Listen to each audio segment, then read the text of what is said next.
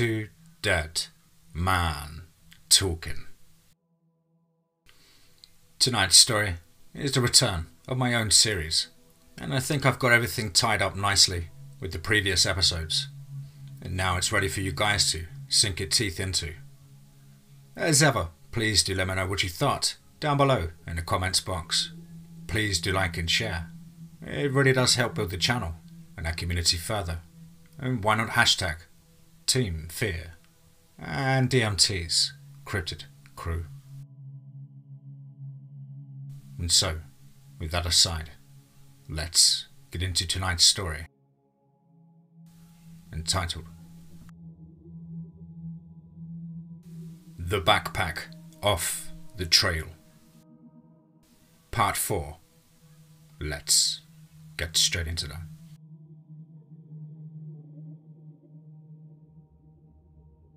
After calming down and sipping some fine moonshine, which explained what our purpose was for being this far out into Bond Swamp, the old vet nodded and listened carefully, raising his bushy eyebrows now and then as I recalled our journeys. Eventually, though, the anticipation of the old vet's story was overwhelming me, and so, as the conversation had died down and everyone seemed to be relaxing at last, I asked the old man what was his name, why he was out here all alone, and how did he know that the smoke grenades would help us escape a horrible death? And what he then told us shocked and intrigued me all at the same time. I'll do my best to recount his tale. Alright, I'll tell you. Since it looks like we've got a common enemy and y'all ain't going nowhere fast. Still, you could have picked a better weekend. And he paused for a moment before flashing us a crooked smile. He continued and began packing a brown pipe with a heavy wad of tobacco before lighting it and then sitting back in his rickety rocking chair. After blowing a large cloud of smoke up to the ceiling above our heads, he continued. The name's Tick. Sniper Roger, Tick Bennett. It was the summer of 1973 and things were a lot simpler then. I was a young man of 22 years old. Drafted to the war in Nam and full of vinegar and pride. Old Tick declared as he gestured with his pipe in hand, and then puffing again before continuing. Now, as scared as I was a big believer in the Lord and him having a plan set out for me, regardless of the Viet Cong. I was sure the good Lord would see me back home and safe to my girl once more. Well, Tick paused for a second before finding his words once more. Turns out that he did in fact have a plan for me. One that I could never have imagined. Hell, maybe at that stage it wasn't a good Lord and maybe it was the work of the devil himself. Either way, I'd have to think it was the Lord's work that brought me in this journey. Tick added as he poured another tall shot glass of shine. Anyway, we were out on a scout mission, working off a 3-week-old intel of a VC encampment a few clicks west of our base. Myself and 2 other snipers, Bob and Marty, we were given the orders to infiltrate the boundaries of a camp and then hit a number of high-profile targets. I was the real deal, and a very cool-headed guy, working under extreme pressure situations. I worked my way up to Sniper Scout Team and USMC Gunnery Sergeant at the 2nd Division Marine Corps. So to me and my comrades, this was business as usual. At least that's what we all expected. We left base at dusk, headed straight into the thicket and trees. Most would see this as a one-way trip, given our odds of not being spotted and caught. But we were fearless and had stared death in the face many times before. We would comb our way slowly together for the first 2 miles and then split up and fan out for the final 2-mile approach. Now what made it tricky was there were a high number of enemy soldiers spotted in large groups in and around the enemy base. Now, of course, we knew what our intelligence saw was only a fraction of the true number of soldiers that weren't underground in the tunnel systems and camouflage dugouts that they so like to install throughout the jungle. Add the vicious point traps of frightening damage capabilities, the pressure was on. I actually preferred working by myself, as you can see. Tick said, pointing all around the cabin and laughing a hearty chuckle. Anyway, we made it to the 2-mile point at which we split. Now, although we were splitting up, in actual fact we would only be around 50 or 60 feet away at any given time. I made my way low to the ground as possible before laying down and crawling on my stomach the rest of the way, taking the right side of the encampment. No, they were completely unaware of our presence. They were laughing and joking about with each other and sipping some kind of alcohol. I found my first target and made for the perfect position, awaiting the signal from my comrades that they were in position and ready to roll. After a short spell of no more than 5 or maybe 10 minutes, there was some 70 feet away across the enemy encampment came a glimmer of light. It was subtle enough that if you had not been looking, then you would have missed it. This was Bob, letting me know that he was in position and had crosshairs on his target too. I responded in the same manner and we waited for Marty's signal. Now, after another 5 minutes, I was starting to get concerned. There was zero sign of Marty, and our targets would no doubt move position again at any time, causing Bob and I to have to move position and risk being spotted ourselves before we got the drop on our targets. And so, we waited. And we waited, but still there was nothing. Now, it was around this time that I noticed how quiet the forest had gotten. I mean, this was a tropical forest, and up until that moment, it was constantly buzzing with noise. Pun intended. And especially at night. But now it was absolutely silent. Now, through my scope I could see the VCs also looking around, some taking to higher ground and looking slightly nervous. My target, who happened to be the general, started to bark orders at his men, and the group of around 30 men dispersed all over the encampment. They drew weapons at the ready and visibly was shaken. I remember thinking to myself as I hunkered down slowly, following my target through the scope, what's gotten into him? If they discovered Marty, what do I do and why is it so darn quiet? Moments later, my questions were answered in the most grotesque, violent manner one could ever imagine. At first, there came a long and drawn-out howl way off somewhere deeper to my east. It sounded large. It sounded like a giant was waking up and stretching his arms and legs with an almighty roaring sigh. And then the silence returned seemingly sinister in comparison to moments before. The hairs on my arms and neck stood up and, the air, it felt electric. The enemy now audibly panicking as men shouted unintelligible words of God knows what and rushed to their posts. Searchlights began curling the perimeter and I had to press my face into the dirt and pray that I wasn't spotted. As I did so, there came another chest-rumbling roar from the south, and then the report of a M40A1 sniper rifle. Marty's rifle, to be exact.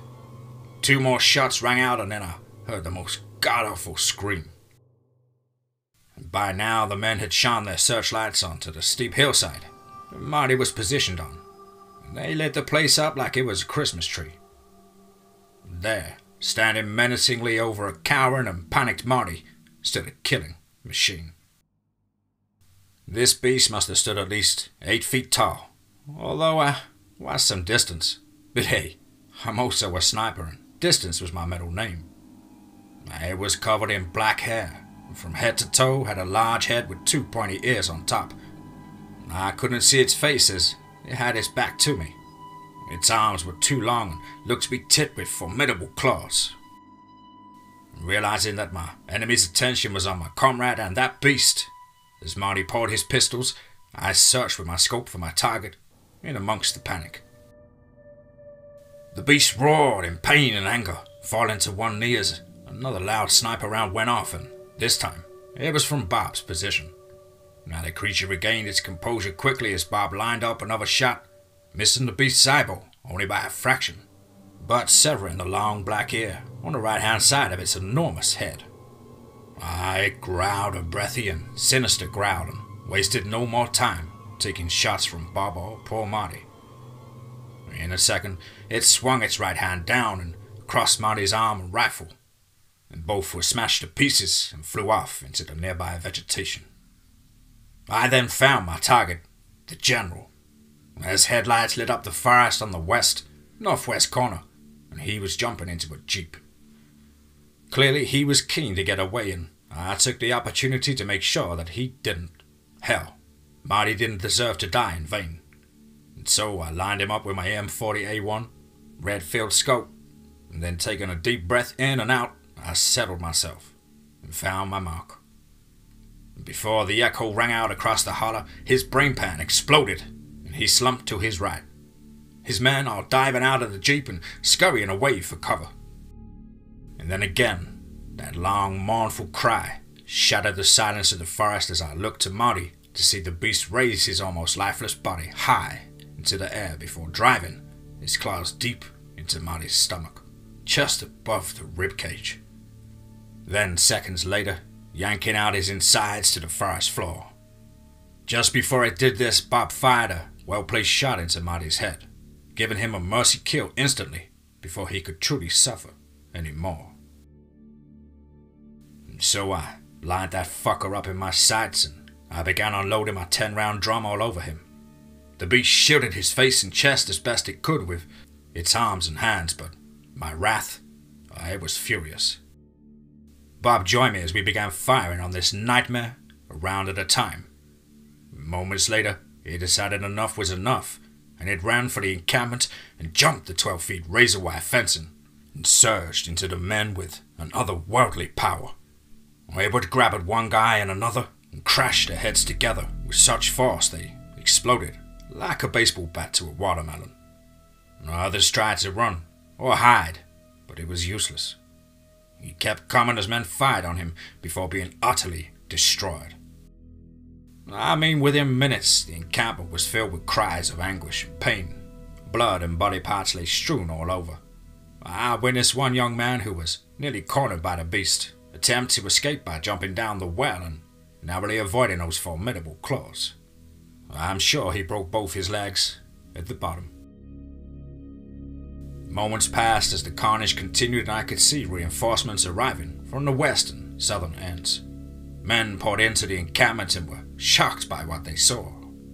I realized we needed to make a hasty retreat, and so I began once more making a slow crawl on my stomach back the way we had came. Although this time I cared not if the enemy saw me. We needed to get back to base camp and some 4 miles away. My comrade Bob had the same thought and abandoned his mission, eventually spotting each other as we made our retreat. And behind us, cries and screams of men grew more and more distant, until eventually Bob and I came to a small river, a mile or so away from the encampment. By now it had been 10 minutes, and the screaming, although distant, was becoming less and less prevalent. My only guess was that the beast had slowly run out of victims as it searched the base. "We gotta pick it up, Bob," I said as I realized if it had run out of victims back there, then it was most likely hot on our heels. We were sweating like nobody's business. Hell, I'm sure it could smell us. "No problem," responded Bob, cool as a cucumber as we jumped far on logs and ducked under vines and branches. As soon as we got within a mile of our base camp, I felt it. Eyes were on us, and I had a good idea whose eyes. Bob looked to me as we ran down the game trail into a valley, and from no more than 50 feet behind us, birds burst from the canopy of the trees, flying sporadically and haphazardly as they screeched and flew high into the sky. Both Bob and I stopped and turned in unison. The tops of the trees, they were bending and swaying forward as if something was jumping from tree to tree, moving fast and getting ever closer to us. Oh shit. We both shouted aloud as we turned on a dime and began running like hell's fire was on our heels. "Lose the equipment," I shouted to Bob to unload the heavier inventory that he was carrying, as I myself dumped my ammo and unnecessary items. The crashing and rustling grew louder as the beast gained on our position, its cavernous chesty growls now audible and sending fear piercing through me. There was just another bend in the trail and we would see our watchtowers, when suddenly we were blindsided from the left. Bob flew into me as a massive black hair and claws swamped us both as we crashed into the ditch on the right. Now Bob had taken the brunt force of the attack and lay awkwardly to my right some 10 feet away. He was half conscious and looked broken with his limbs laying in the wrong places. Now within seconds, the monstrous brute appeared from behind the tall grass behind Bob and snarled at me. I drew from my sidearm and fired 6 successive shots into his chest. The impact stunned him, but he just reacted violently and tore into Bob's chest with a sickening, wet, tearing motion.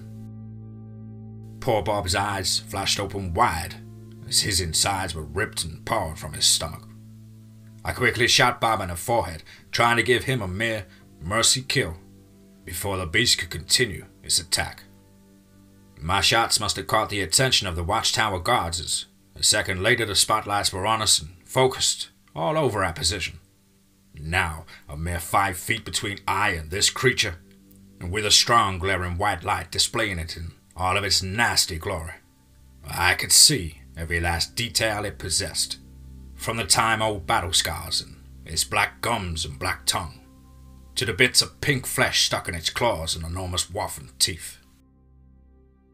It growled a breathy and sinister growl and leaned down towards me, and I'm sure it wanted to intimidate me before killing me too. It seemed unfazed by the spotlights and took a step forward onto Bob's lifeless corpse. I reloaded and began to fire my remaining rounds at his head, neck and chest, before click, click, click. My pistol, it had jammed. Oh, fuck me, I shouted as I threw my pistol at the beast's face. It sneered a look of frustration and enjoyment as I drew my carbine blade and stood to meet its evil gaze. "Come on, you mangy mutt," I shouted, readying myself for whatever was about to go down. Now I was first to attack and made a stabbing motion for the beast's big red eye. I was rewarded with a slash of its claws across my chest. Blood and pain seared all over as I was knocked 10 or so feet into some long grass. And as my vision swam in and out of consciousness, I heard base camp clamoring and shouts of more searchlights woomphing to life, scanning the brush and tree line and finally hitting us. And as I thought my time on this earth was done, as that great hulking lump of muscle and madness stood above me and pressed its foot down onto the back of my head, my face was partially submerged into the wet earth, and I heard it sniffing like a damn dog before it began leaning down and sinking its teeth into my shoulder. And just as it did, the guards closed in on our position and were jumping out on foot from the jeeps.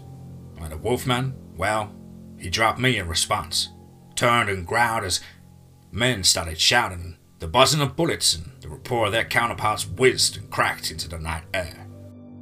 There was a couple of dull thuds that I'm sure now were those bullets finding their target, and without a second thought the great beast howled into the foggy night and leapt into the adjoining treetops.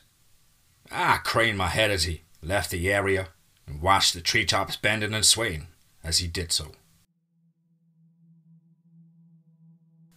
Tick sat silent for a moment, his old eye misting over. There's no doubt he was reliving that moment all over again. Well, as exhaustion and bloodlust began to finally take a hold of me, the last thing I saw was 3 troops jogging towards my position. I cracked a crooked smile as they reached me and made out a gasp before all faded to black. Wait a second, wait. Are you saying that... I commented, suddenly realizing that, oh Tick, well, he was in fact a werewolf, and this was his story of how that came to be.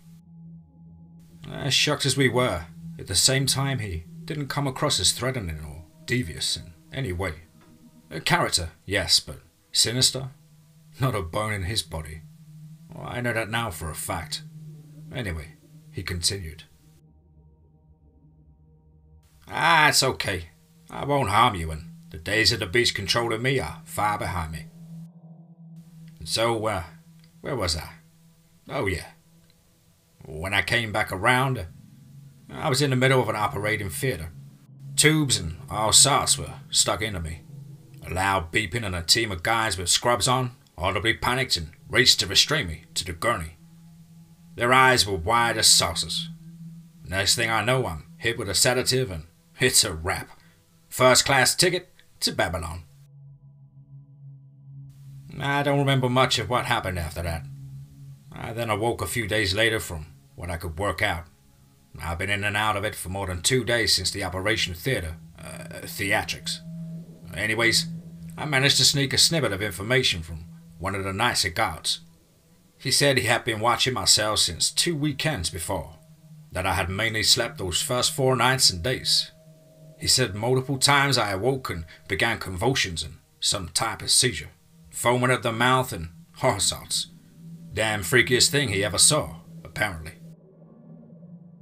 Anyway, as I described, I was unexpectedly locked in a cell, with bright fluorescent strip lights hanging high above on the extra high ceiling, a cheap bit of padding on a cold-ass concrete floor for a bed and a lavatory in one corner.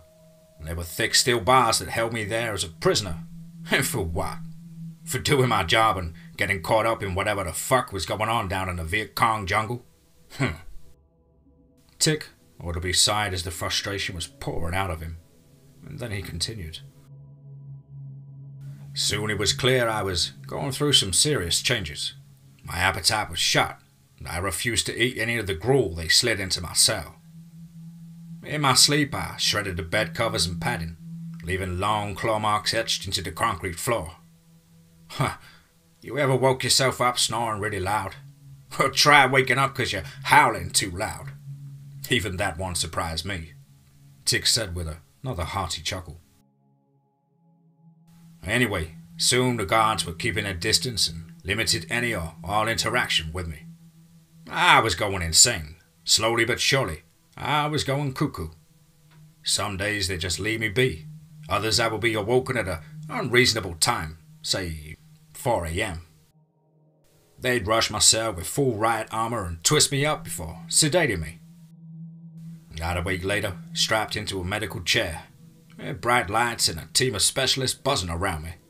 Some taking samples and others prodding me with God knows what concoctions. And across the room there was a clear perspex screen between I and a room full of high-ranking military and Navy personnel. And they watched on with bated breath as the team carried out their experiments. And then came the night that I will never forget. No matter how much shine I drink, it's burned into my mind forever. Now once again they busted in on me as I slept, proceeded to drag my half-conscious body down the hallway and into another room. But this time, it was another room altogether.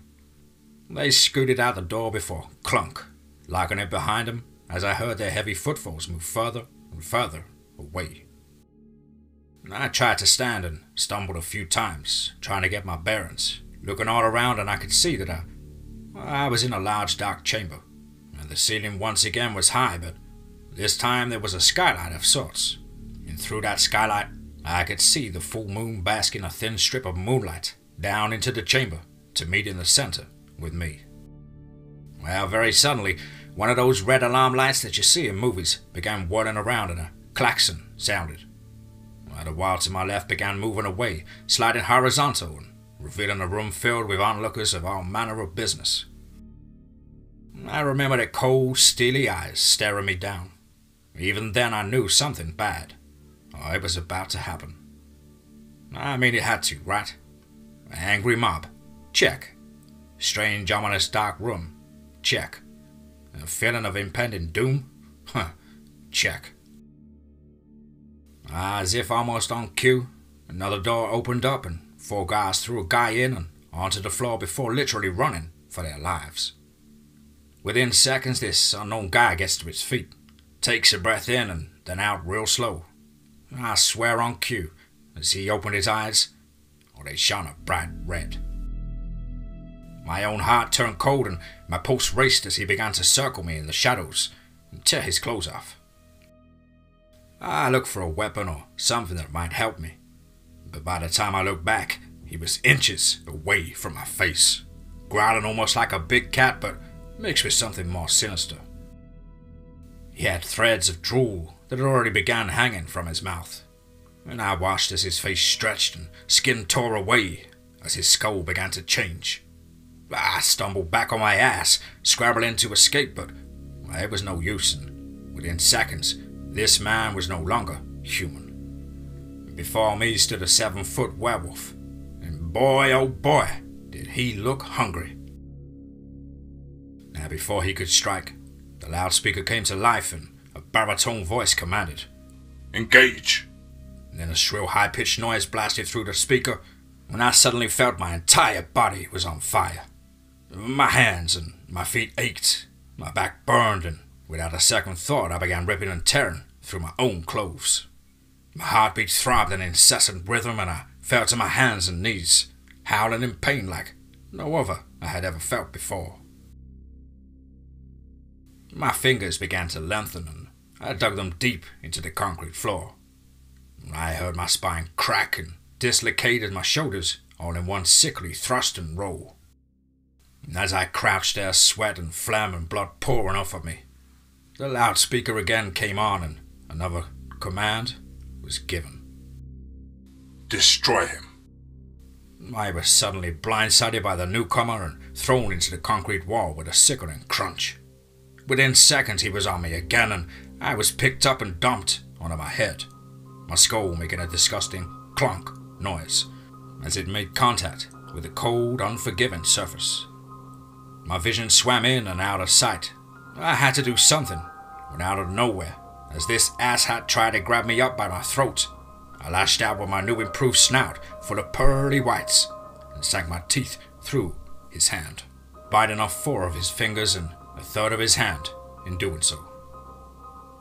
Now the other one came swinging down to take my head clean off my shoulders, and I caught it inches away from my face. I broke that arm in 2 without a second thought. His cries of anguish rang through the empty dome-like room.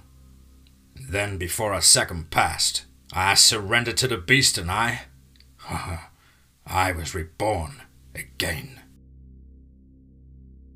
Tick said the last bit with such excitement and vigor that he almost fell off of his seat. And then Dave asked, "Reborn again? What type of mumbo-jumbo is that?"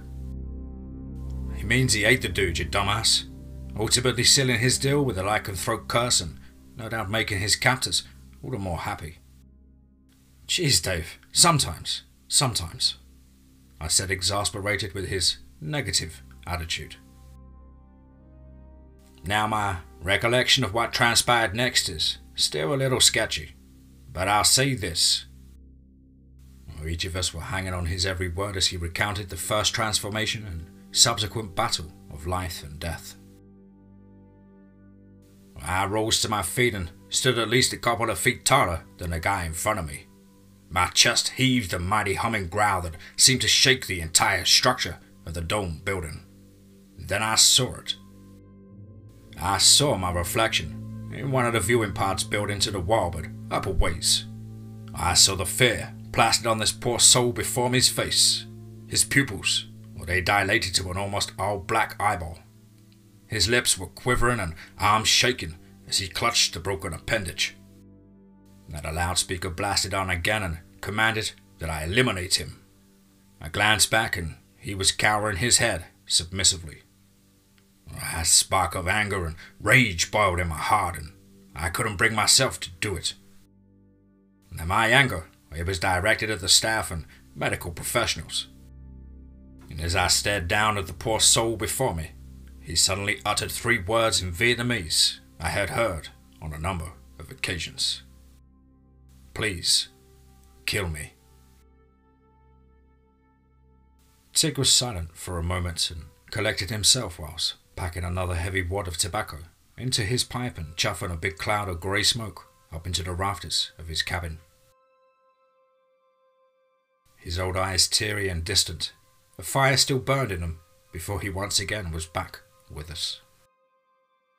Damn near broke my heart. He was only a young fella like myself.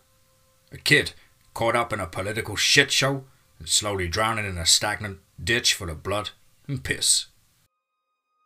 And so as I stood there, I did what needed to be done, placed my enormous hand on his shoulder before killing him. his tear-filled eyes, where he looked up at me, and a small smile swept across his face for the faintest of seconds. He nodded, as did I, and without a second to think, I slashed my claws across his throat and severed his head from his torso. He was dead before his head hit the deck. Jeez, Tick. That's fucking awful. I'm so sorry you had to experience any of that, Stacy remarked, shocked by the tale of Tick's life. So, anyway, here's the good bit. As I was stood there, the loudspeaker came back on, and that damn creepy-ass voice, he starts commending me for my obedience, has the cheek to say, "Good boy." And I was furious, and if I'm honest, I was hungry. And so, as they were busy with their congratulations with each other, I set about devising a plan of escape.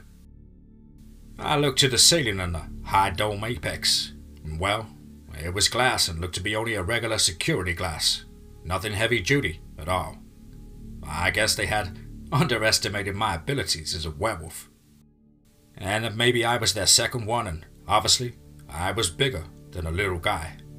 Well, whatever the case, I saw an opening of escape. Where that led to, I had no idea, but I was working on a whim here. I remember that during my transformation and anger, I had managed to dig in and tear up the concrete floor. I mean literally, it was like putty to me. And so as they set about their routine and gathered with the security guards to enter and trank me, I flipped them the bird and began running in the outer circle of the room. Now I ran and ran until I had gathered enough speed before I leapt and gripped onto the wall as I began leaping higher and higher up the dome concave wall. As I got closer to the top and subsequent glass panel, before I and Freedom, they spilled into the room one by one, 20 or so, and began trying to shoot me down with some sort of tactical tasers and the tranq darts. But before they could even get a beat on me, I jumped back down and ran my new enormous arms straight through them.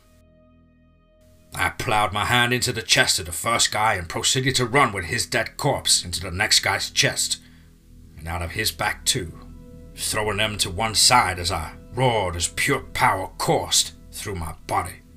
I mean, it was invigorating to say the least. The feeling of endless power was almost too much to take, as the remaining men took a gasp and a cautionary step back before fixing their sights back on me.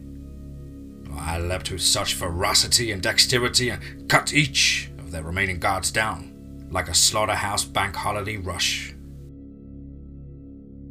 As the last man dropped lifeless to the floor and some of the medical professionals had already ran for their lives, I wasted no more time.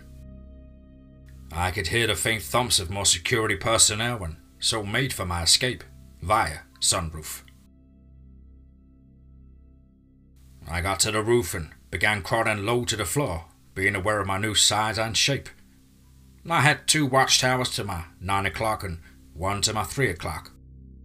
Nearby I could hear troops marching, left, right, left, and the rumbling of an engineer working on one of the MVs. Direct to my 12 o'clock with the jungle.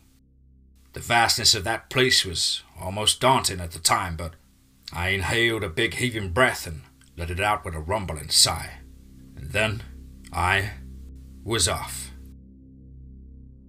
I leapt down from the roof and sprinted on 2 feet like a damn whippet.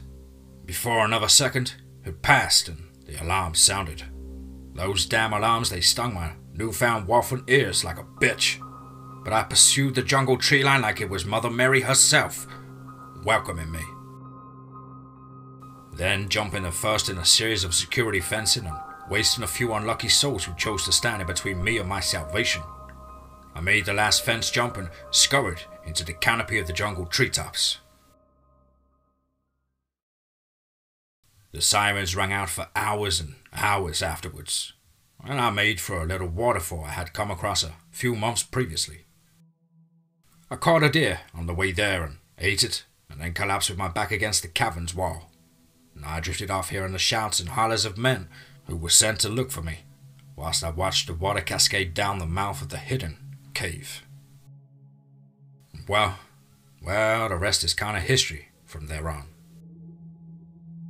I made my way south to a little town that ran small charter planes and made my way around to Europe.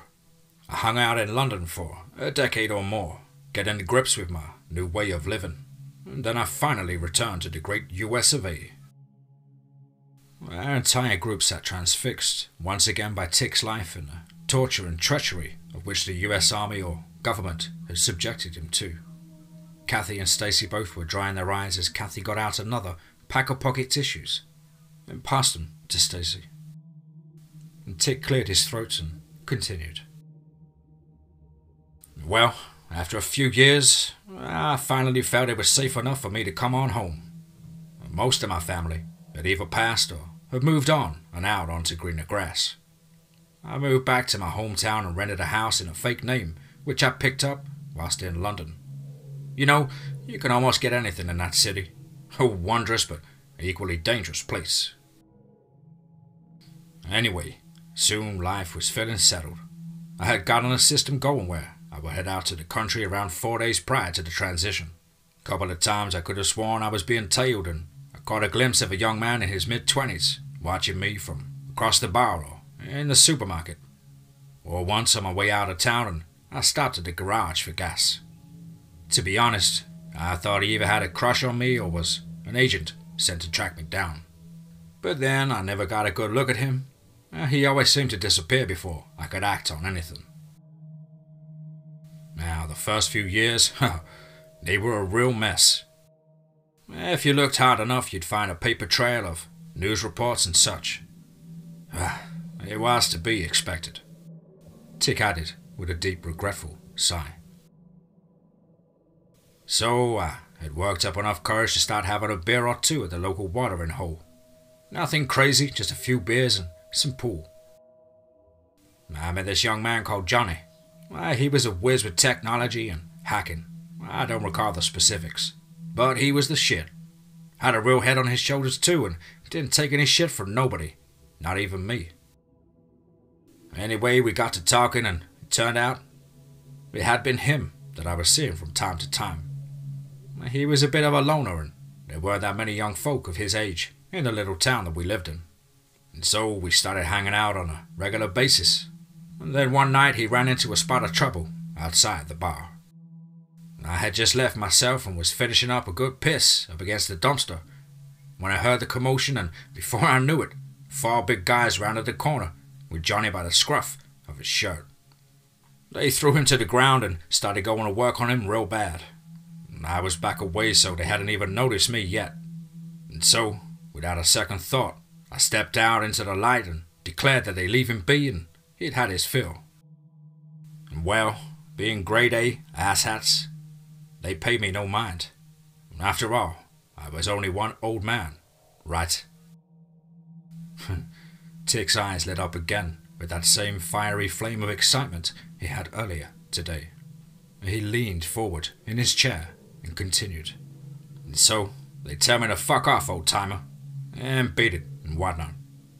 I just laughed at them, my head rising back and looking to the sky. I gave them the most cocky laugh I could muster, and then faced them once more. But this time, I let out just a little bit of the beast inside. It was only 2 days to the full moon, and the animal inside was itching to break free. My eyes reflected the street lights behind them, and my canines grew out an inch or two. When all of a sudden one of the guys, he takes a step towards me, and before I could stop myself, I lunged, sinking my teeth into his face. His comrades dropping the battered and bruised Johnny and taking 2 steps back in panicked retreat. Johnny seemed to be pretty out of it, so I thought it'd be okay. And as they fell over themselves, I threw my arms out wide, claws bursting from my fingers, and roared a tremendous roar as they fled for their lives, crying and whimpering. Now their other pal, well, he was already dead in the gutter before the cries had faded. Damn near half of the bar flew out of the doors a couple of seconds later. I saw the guys disappearing down the road as I was helping Johnny back up. His head rolled and dropped drunkenly, and blood ran in a long drool streak from his mouth. He was beaten and bruised, but he would live to fight another day. And the folks at the bar called the ambulance and the police arrived at the coroner. After being questioned and taking our statements, we were let go. The damn bar staff made a statement that the guys who had fled were from out of town and had caused trouble the night before. They thought that they had attacked Johnny and the guy and that I had intervened and saved the day. And well, to be honest, I sighed a big sigh of relief as I thought I had messed up letting the beast get the better of me. But with the statement soon, everything passed over. I guess now looking back, that could have been what led to them tracing my whereabouts.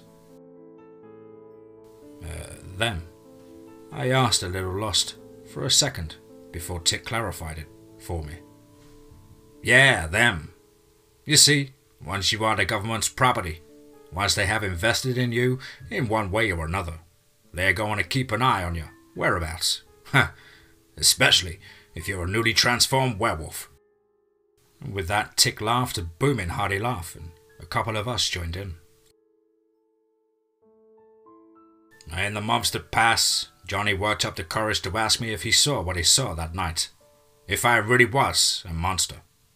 I corrected him and said I was a werewolf, not through choice nor birth, and that the government had carried out some tests and trials using my curse for their gains. And I explained that I too was on the run and had been back in town only a few months. I didn't know how he was going to take it or if I should have killed him right there and then, but something told me not to.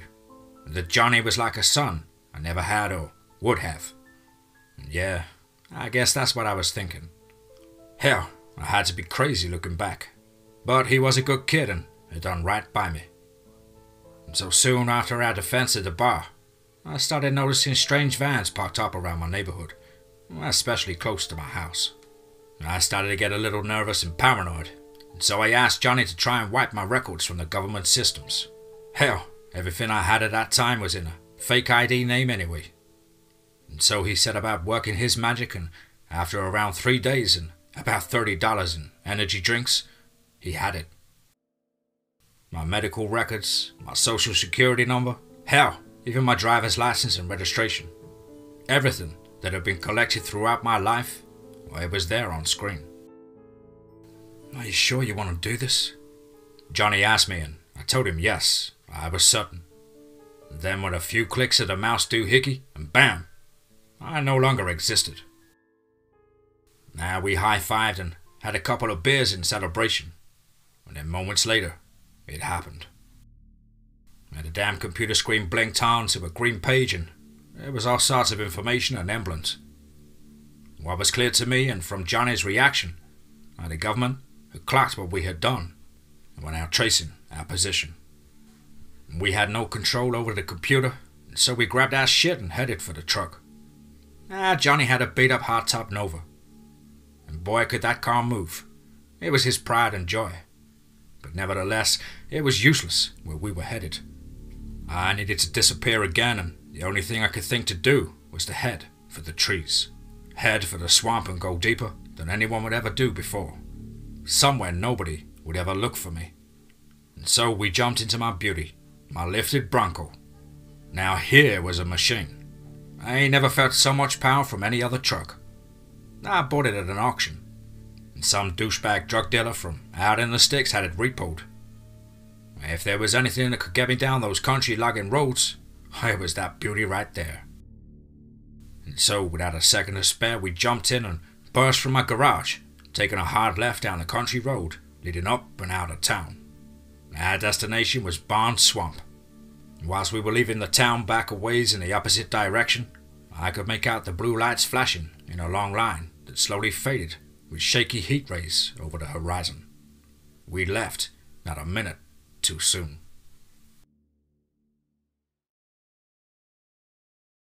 Eventually, after hours and hours of roads, we reached our destination. I had always been one to plan ahead, especially after my services to that country, and so I had this scenario already mapped out in my head. Tick leaned forward again and waggled his eyebrows again as he said, "Never leave a paper trail for someone to find wherever it is that you're gonna hide." So anyways, we reach as far as the oldest logging road I could find could take us. We hop out and make our way on foot. Now at this point we're thinking Johnny can still return home after a few days and everything has cooled down. But we was wrong. You see, when they raided my property, they found Johnny's driver's license and his fingerprints, well, they were all over the computer. They had us banged to rights, and so it looked like I was in for some company. The kid took it well, to be honest. He seemed unfazed by the notion of the USA government and intelligence agencies now being aware that he had skills that posed a threat to them. I gotta say, it felt good to get one over on them. Still does, in fact. After a few days we settled into a routine and I had gathered enough supplies, including what I had in the back of the truck, to last us both a couple of weeks. I even built an underground smoker so there'd be no smoke signal and we could still enjoy some jerky. We trekked back and hid the truck in some heavy dense undergrowth and tarpaulin. You could walk right past it and you'd never know it was there. And as the days turned to weeks, we soon started to relax and thought we had made for a great escape. Hell, I started naming Johnny McLean, after Steve McLean in the Great Escape movie. He would call me Gov in similar respect. And all in all, life was actually good. But alas, Lady Fate had other ideas for us both in our lifetime. Tick very suddenly took on a dark and somber appearance. His shoulders sagged and his facial features screwed up into a deep frown as he stared at the fireplace, the flames of which reflected vividly in his good eye. He sighed a deep sigh and cleared his throat before trying to muster a smile, but I could see the corners of his mouth never met his eyes. Yeah, a dark day was indeed upon us sooner than either of us could ever have prepared. A month or so passes and we relax ourselves a little with some shine we managed to make. Our thoughts are to our next move, and if there even needs to be one. Johnny speaks of wanting for a wife at some point in his life, but for now he was content on staying with me and seeing my story through to the end. I agreed and said we should give it another 6 months or so and maybe we could make a slip for Mexico. Johnny thought it was a great idea and we settled down to rest after a great day and night of drinking and shooting the shit. Now, like your regular, normal werewolf lore, I soon found out after breaking out and escaping that my transformation, well, it wasn't governed by the moon cycle. No, my curse, gift, ability, it has been tampered with by the greatest minds of the US government. In doing so, they gave me the ability to change whenever I want. Now, it took some learning, especially when talking about control over the beast, but eventually I grasped my abilities by the nuts and continued to develop my skills. Such as my eyesight and dexterity was increased tenfold. Well, except for this one here. Tick points to his scarred eye. So anyways, my strength continues to grow beyond ridiculous. I'm shocked myself at how far I can jump or how long I can run for. But that night we had been drinking from earlier that day, our minds and bodies were completely out of whack. Especially mine, seeing as I'm over here with like 3 minds in my body. Ha ha ha. Tick laughed that same hearty chuckle before he continued. So, as we're sleeping and dreaming of a better life in Mexico, my senses were awoken a short time later into the early hours of the morning to a noise from out of camp. At first, in my hazy state, I didn't register what was going on to even be aware of a problem. Then a stick cracked not too far out from our firelight. It was loud enough to grasp my attention, and there, before me, and just a few steps behind poor Johnny, was another werewolf. Hell, his fur was a hue of black that swallowed the light of fire, and any and all shadows around it were meek in comparison. His sinister scowl and glimmering eyes glowed and shimmered in the firelight. I sat up suddenly in shock and amazement, and quickly sprang to my feet and transforming in a matter of seconds. but the time it had taken me to transform into my wolfen form, I looked and the beast had Johnny by his throat.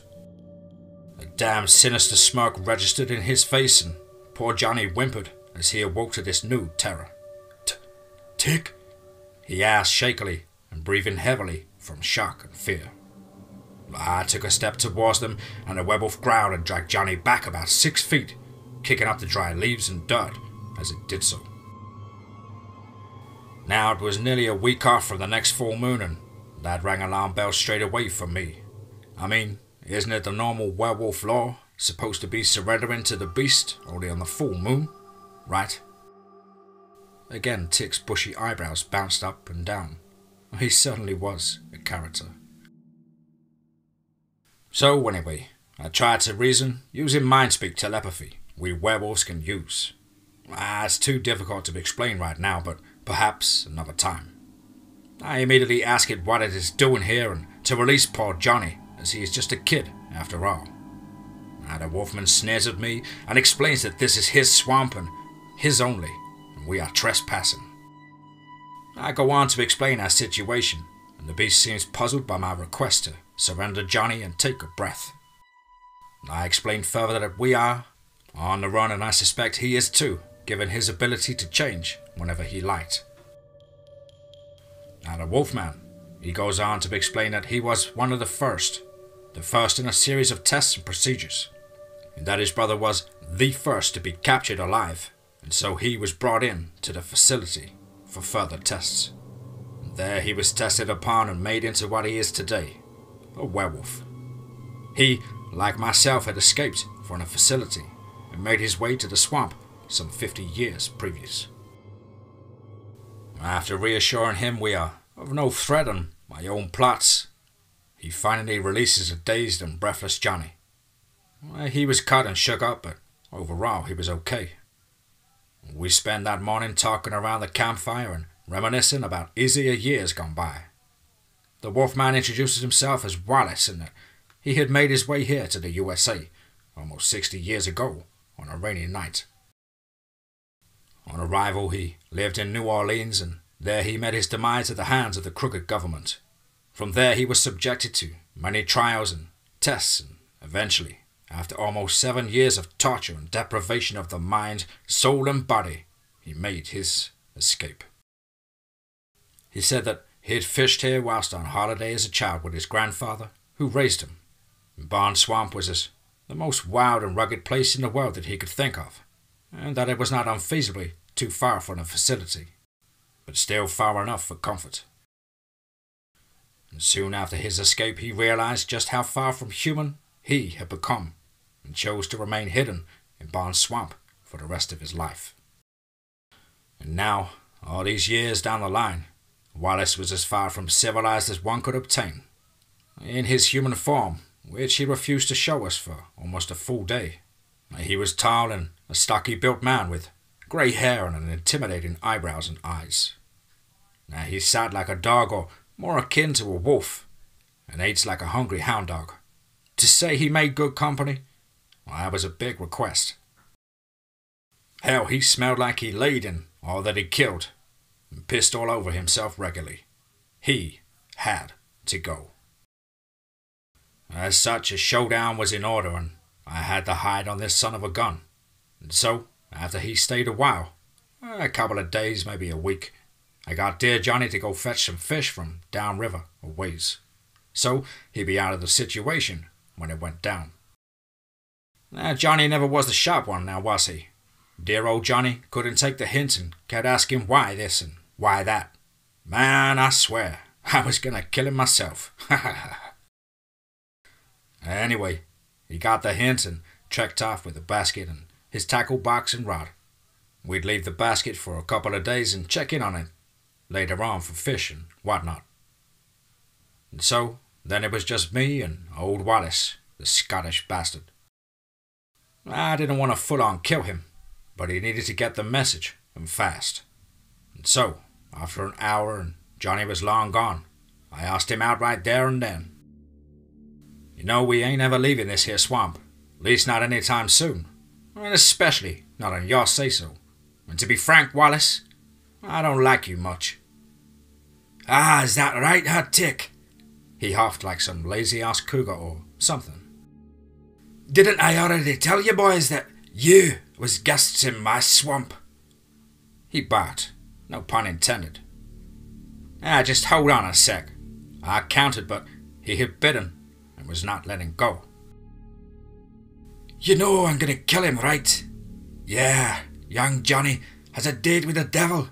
There ain't shite that you're gonna do about it," he screamed, and I was sure if Johnny didn't know what was up before, then he sure did now.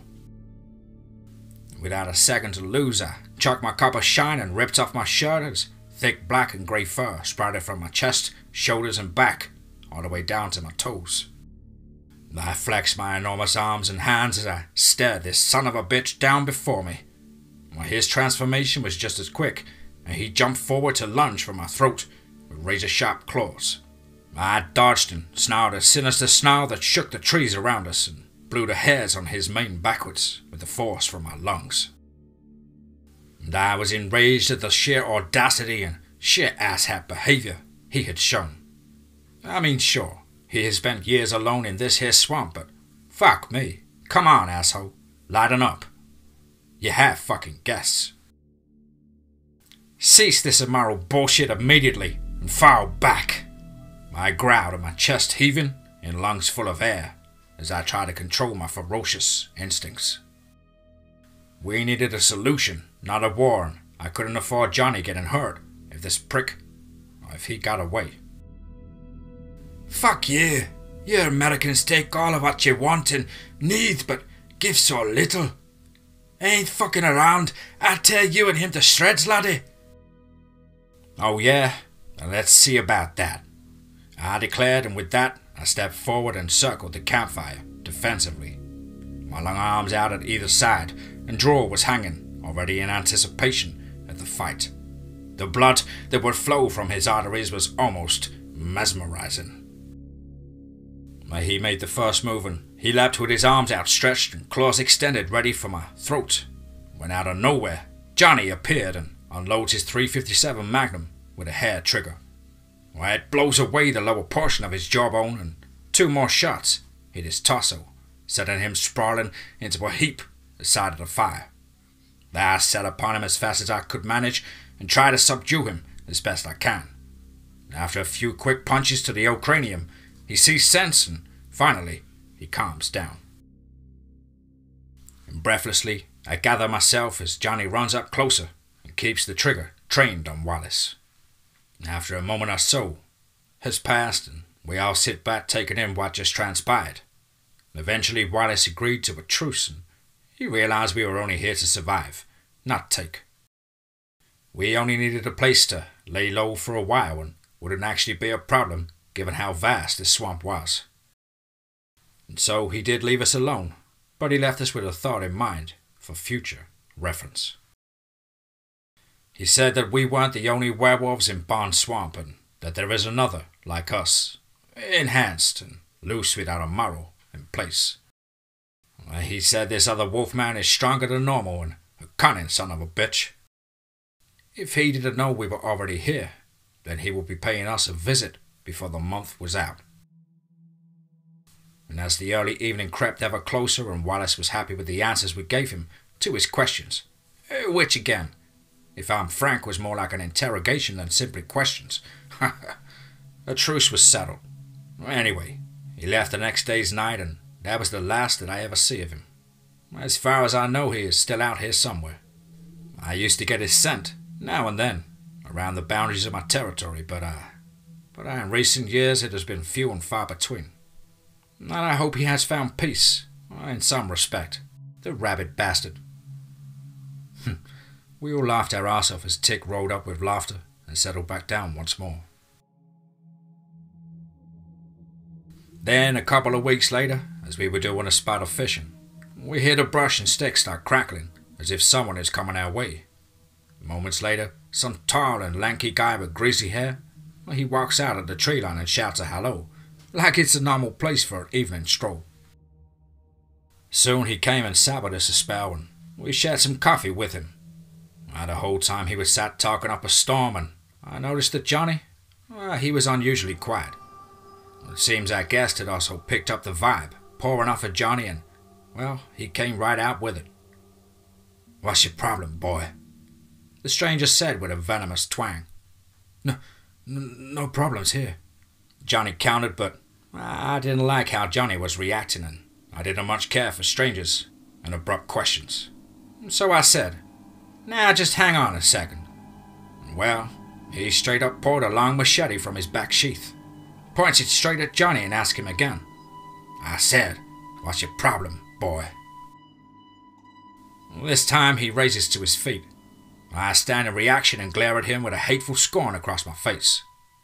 He looks from I to Johnny and then back to me. A small, crooked smile flashed over his face, and a second later he takes a lunge at Johnny's throat. Johnny dove out the way as the stranger raises the machete high above himself, ready to swing it down through poor Johnny's midsection. I hesitate no more and seize the long blade in my hands, its sharp, cold steel edge instantly cutting into my fingers and palms. The stranger turns to look at me, and I see the madness in his eyes. A cold, dead blackness resides deep within them. I could tell straight away, this man, well, he was a killer. This man we had welcomed for all of 10 minutes has no issue in slaying poor young Johnny, and probably I as well. Well, I wasn't about to let that happen, now was I? In fact, I could smell the scent of death wafting off of this guy. Now, he was no normal civilian. And so, without a second to think, I burst into my wolfen form, snatching the crude blade from his hands and bending it in two before chucking it back into his arms. He caught it dumbstruck by the sight before him, a real-life monster, and something much more dangerous than his sick and twisted temper. He dropped the crumpled blade and made a run for it, straight up diving into the river and swimming away to the other bankside. I glanced at Johnny, who was still catching the colour back in his face, and he smiled at me. And with a nod, I launched after the stranger, catching up with him quickly as he scrambled up the muddy bankside opposite Johnny and I's camp spot. I drag him back down, and he's kicking and screaming up something terrible. And so before I gain my conscience and let him escape, I raise him up to meet my eye and growl a tremendous chest-rattling growl. The stranger urinates himself and whimpers in reaction. He then spits at me, and I waste no more time. I rip out his throat and throw him, leaving his body to float down river for the critters. I return to a shook-up Johnny, trying to roll a cigarette with shaking hands. I returned to my human form and sat with him in silence for a number of minutes before he spoke. Johnny began trembling terribly. "He was a serial killer. I recognize his face from the flyers and the news reports. He's been on the run for 3 years in 5 different states.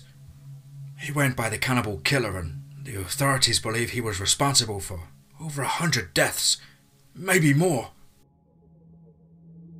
Johnny's eyes trailed off to the blood-stained mud on the other side of the river. "Well, he ain't shit now, kid, but cougar food. Good riddance, I say," I told him as I rested an arm around his shoulder and patted his back. We sat there as the sun went down, and he recalled all that this sicko had done. Anyway, weeks went by, and with no further threat from Wallace or any new visitors, we resumed a happy-go-lucky lifestyle. Our drinking sessions would be stuff of legend had any other fucking soul been around to witness it. But alas, as all good things, they had to come to an end. Tick paused for a few minutes before packing his pipe and sitting back to smoke it. The warmth of the fire warming our souls as Tick relayed these tales of misfortune and woe. Then he began telling us another of his deepest, darkest truths. Something reminded me of the older folk in town and how they would lean on each other for support and comfort at times of distress. Communities were closer back then, and everyone shared each other's plight and worries. Anyways, Tick continued. Johnny was a smart kid, as I mentioned, and had a grasp on technology and information better than a Harvard professor.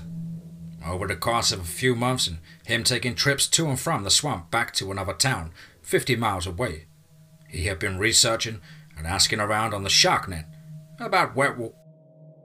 I cut in and asked before Tick could finish. Sorry, Tick. The shark net? Do you mean the dark net or deep websites? I think that's what you mean. I laughed and he and the others joined me as he nodded and agreed. That was it. Yeah, so anyways, he had been digging around on the internets and found a thing or two about the werewolf curse. Turns out old Johnny had a certain recipe that could kill a wolfman in less than a minute. A strange concoction told to him by some guy in Germany who was into dark crafts and magic. Guy straight up offers Johnny $100,000 to bring me to him or him to me. And of course, Johnny covered himself and gave no indication of where I was located. He burnt the trail, as he called it, and came back to me with a get-out solution. See, it wasn't just something that could kill a werewolf. No, Johnny had been digging, and the guy in question said he believed that a certain method, enchant, or incantation could relieve me of this burden. The only issue we had was that, as far as the German guy, Klaus or Niklaus I think he was called, as far as he could decode from the old text written on a piece of sheepskin by God knows who, back a millennia ago, was that it required the blood of a virgin, the first flower of the hawthorn, and 3 other components that he, nor I, or Johnny could translate. And so, we eventually gave up for the time being, at least. I mean, it was driving us crazy. We had the answer, but just couldn't read it. The weeks and weeks went by and we settled back down and were preparing for the winter. If it was anything to go by the last winter season, then it was going to be bone cold and probably a good chance of snow with it too. At least the deer will be easier to see, I remember thinking. And so we hunkered down as the nights got long and the wind brought biting chills to every nook and cranny. It was soon exploited by the wind and winter's pursuit to kill us both. And then it cleared for a couple of days and Johnny suggested that he would go further upstream and try his hand at fishing a few miles downriver. From the start I didn't like it, but he was a young and adventurous man and I'd be damned if I was going to hold him back. And so the next morning it was still nice and clear and with not a cloud in the sky. He left with enough rations for a couple of days and nights maybe, his backpack and tackle box in tow. We had spent the week before teaching him how to weave the basket for catching fish. It wasn't much, but I'm sure he expected to catch something. And we said our goodbyes and he parted ways off in an east-northeasterly direction, and with plans to link back up with a river 2 miles down at the Beaver Dam. There he would cross over and make his journey to the uncharted territory. And I watched him walk off, stumbling as he did so, his rod, backpack and tackle box rattling away until he disappeared over the crest of the hill over there. A Tick pointed to the rise in the land off some 60 feet or so. Well, that was the last time I see him.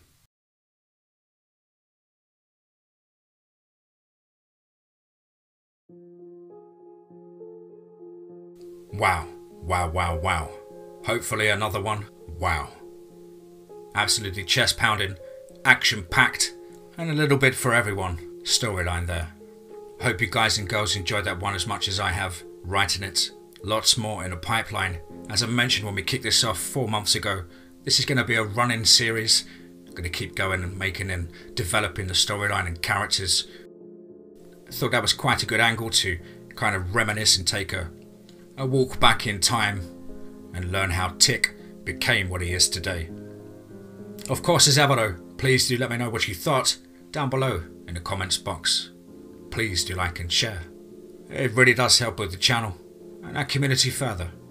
Why not hashtag TeamFEAR and DMT's Cryptid Crew.